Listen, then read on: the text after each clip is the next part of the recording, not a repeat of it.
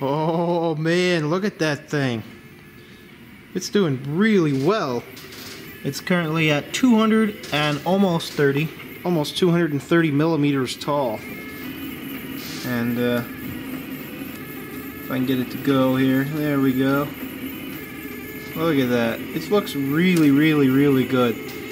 This is actually acrylic. So I've managed to finally get it to print on an acrylic sheet. Anyway, that's not what this video is about. Hopefully it finishes though. This video is actually about that magnet wire. So let's go have a look. Alright, let's talk about this wire. So, this is some crazy stuff. My buddy and I, Haxar, we went to Apex Electronics. So, if you've never seen what Apex Electronics is, let me show you. Alright, so here's what Apex Electronics looks like. This place is just crazy. It's just nuts. So, this is the wire section. Shaky footage a little bit. Here's the magnet wire section. So we were in this section, and this, by the way, is like one of the world's biggest supply houses for all this kind of stuff. They have all kinds of stuff. I highly recommend going to Apex Electronics website actually, and just look at some of the store photos. I mean, it's ridiculous. Anyway, back to the wire. So we got this wire. And my buddy's like, hey, you want that? And I'm like, kind of, but I don't really want to spend any money on it. So I grabbed it anyway. We brought it up to the counter, and he couldn't weigh it, and he just said, take it. Because it's, I said, how do you do that? Do you do that by the spool weight, the copper weight? He says the copper weight, and he says he can't even measure it. So I said, okay, and he just gave it to me, and I was like, freaking sweet. So I started looking into this. Look at this. It's 56 AWG and S-poly, which is the type of coating it has on it. It's from August 1990, or 1981, I mean, is what it looks like. And it says 1.7 grams. So I started looking at this stuff, and after a while, 56 AWG, that's pretty small. So I went, and I looked online, and here's what I found. Alright, so I got online, and I found a couple manufacturers who make this stuff. And apparently, this company only makes it down to 55 AWG, and it specifies right here that sizes 45 through 55 AWG are calculated from DC resistance. Cooper Wire here seems to make 56 AWG. It's 1,380,000 feet per pound. And look at this. The gauge size 45 through 56, all dimensions are theoretical. That's just crazy.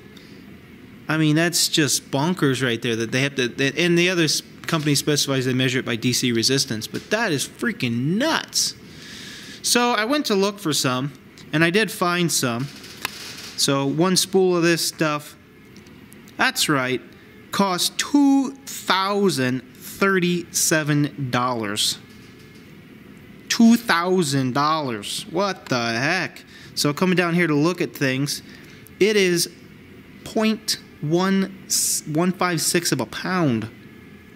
That's 750 feet. 200,750 feet per 0.156 of a pound. And that's approximates, of course. That's just crazy. Just crazy talk.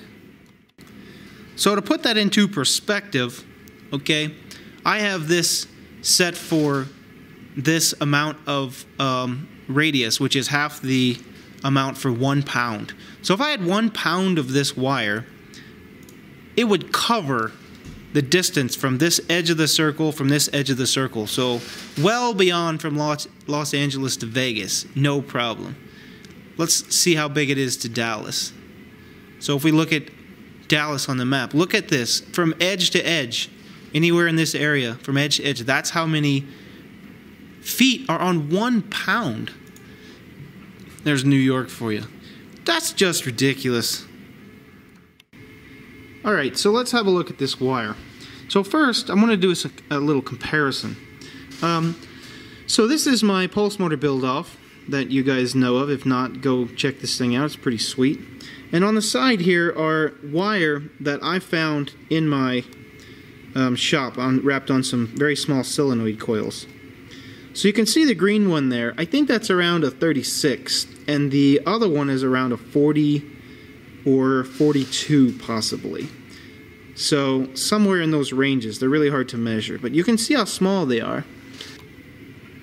Alright, so for your viewing pleasure, it's really hard to see, but I have a piece of that wire, that 56 AWG, and I'm going to get it lined up right next to there so you can see it.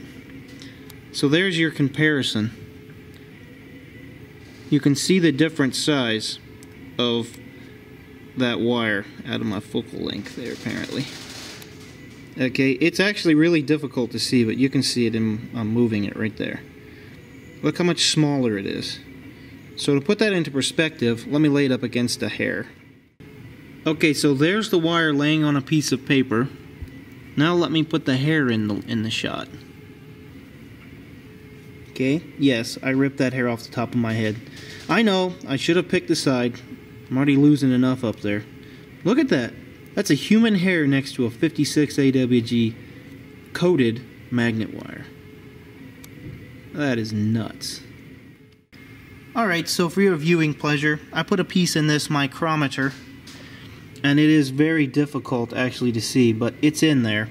And this is what it measures, which is actually way smaller than what 56 AWG is supposed to measure. So I don't know why that is. It's, you know, as small as it is, it's hard to measure, and it could have been smashed, and even that tiny bit, it could have been smashed. So it's hard to say, but there it is. So let's look closely at the spool. Now, you know, you can already see my problem. When I found it, it was like this.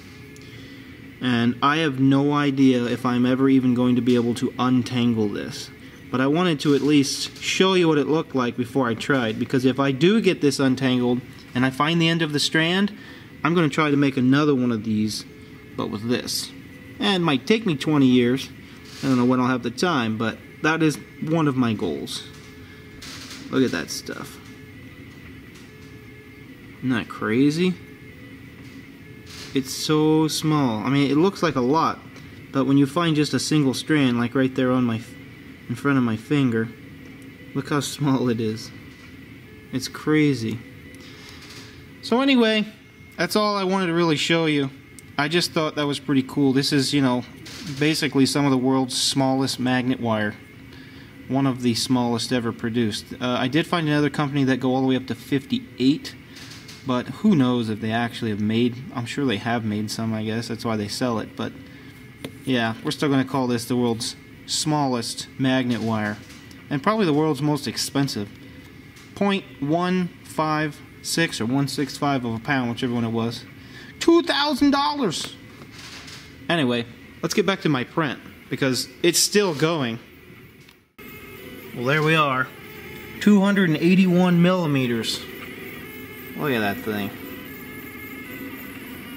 That's just freaking nuts. Let's see if I can get a close-up of it. Running, putting a layer down.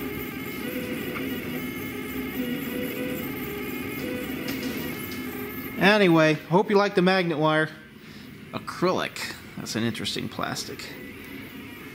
Try printing that on your printer. Tell me if it works. Look at that.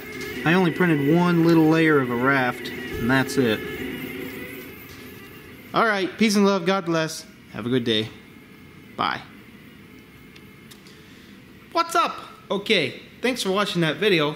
I recorded this in 4K with the camera that you guys bought, so thank you. So for those of you who have a 4K monitor, watch this video in 4K, let me know what you think about it. I'm still learning how to work with this camera, but I want to know what you think. So anyway, thank you guys for purchasing this camera, purchasing this camera and letting me use it. Yeah, that stuff right there. Let's see if I can find the zoom. That stuff's ridiculous. It's so small. All right, peace and love. Bye. Don't forget to leave that comment, by the way. Wow. We've managed to make it past 300, and it finally started going silly. I don't know why yet. But look at that. That is a 10 millimeter by 10 millimeter square with a little notch in it for a project. That's insane. I'm actually almost bottoming out the top side of my printer.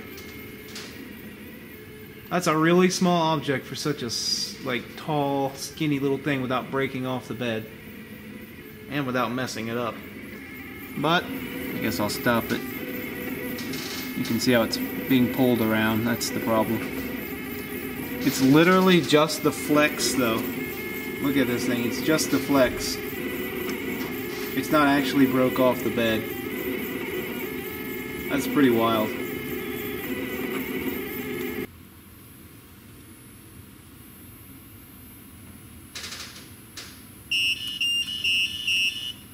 That is nuts. Yes, it is actually hollow.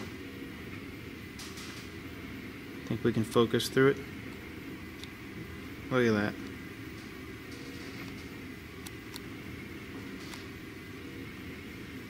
Wow.